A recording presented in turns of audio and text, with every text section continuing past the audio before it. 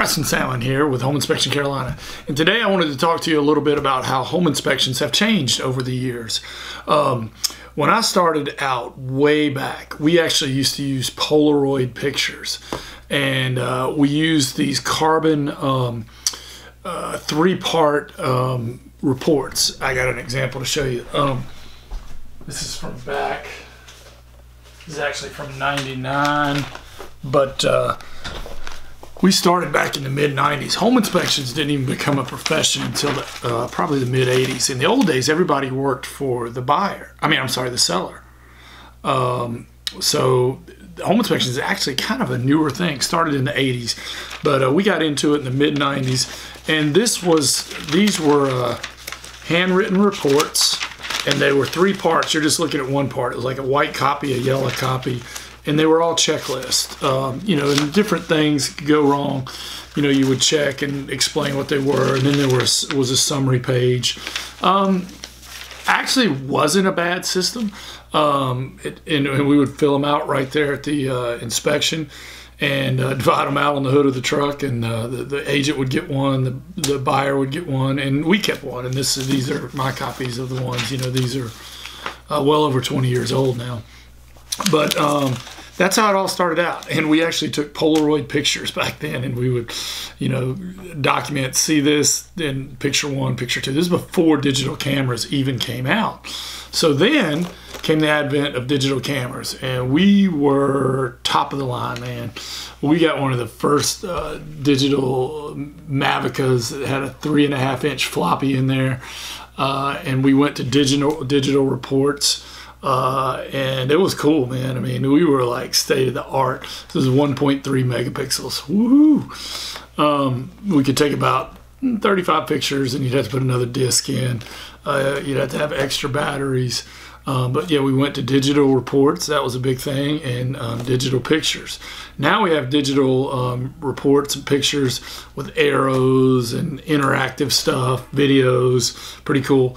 Graduated now. This is what I use now, which is I've had a bunch of digital cameras over the years, but this is a Olympus Tough, and you can flip the screen around if you're talking and see exactly what what you're seeing. And this is crooked here. Let me see if I can straighten this out just a little bit. I apologize about that. Let's see if I can straighten it up some. Hopefully that'll hold up. I'm not sure about this tripod I'm using. It's new. It looks like it's slipping. But anyway, so this is what we use today. And I can take thousands of pictures. It's pretty tough, waterproof, shockproof, that sort of thing. Digital pictures with arrows, links, videos. It's come a long way. Also, we have now, home inspection has got to where it's still not standard on every, let's see, let me move this, every inspection, but we've gone to, we can use infrared. I don't know why the palette's not on here. Let's see. Let me enter that, select. I don't know what's, but anyway, we have digital cameras.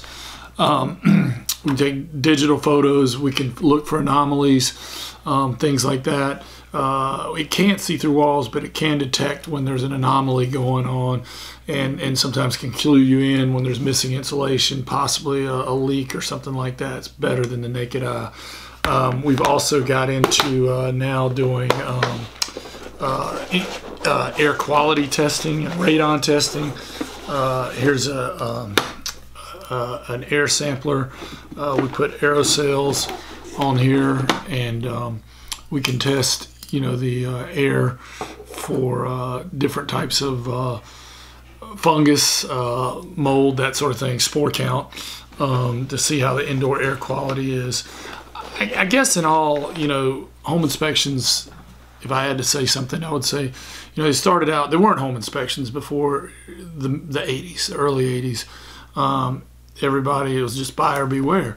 And then home inspections came about to help out the buyer. And over time, they've got a little bit more detailed, more better. The equipment's gotten better, a lot better too. There are standards and practice throughout the country. A lot of them copied the ASHI Standards of Practice, the original. There's two big organizations right now, ASHI and INTERNACHI. Check out those websites. They both have standards in practice, and many of these states have adopted or something similar to that, the standards in practice. Each state that has licensing, not all states have licensing. North Carolina and South Carolina both do. They have a standards in practice for what home inspectors are supposed to do. But I've been at this now for about 4 years now. I've seen a lot of changes, and I'm sure we'll see some more changes coming forward. If you have any home inspection questions or anything about home inspection, check out, we have two websites, homeinspectioncarolina.com or askthecharlotteinspector.com.